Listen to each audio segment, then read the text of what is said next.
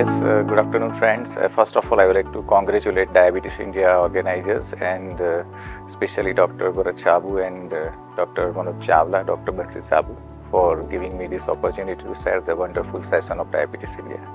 I would like to share a few things about what I observed in these present conferences. Two or three new things I would like to share with my colleagues and the friends. First of all, yesterday the first talk was on what are the new things in challenging management of type 2 diabetes management. So nowadays the new trend has been to patient-centric rather than glucose-centric. So certain things we have to keep in mind for selecting the drugs for management of type 2 diabetes management. And nowadays the present scenario with evidence of cardiorenal safety, lots of newer molecules are available. So we have to keep in mind for selecting any oral anti-diabetic drugs for management of type 2 diabetes management.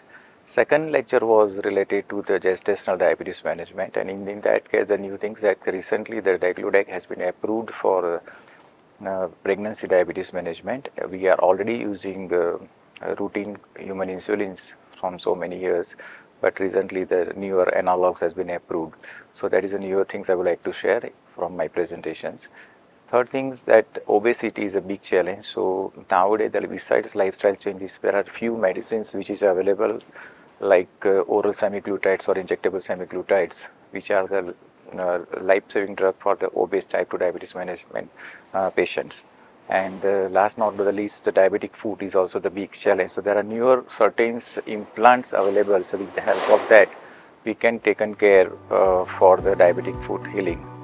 And besides that, just periodic protocol and the good clinical diabetes setup definitely help to prevent or major microvascular complication of our diabetes patient. Thank you very much.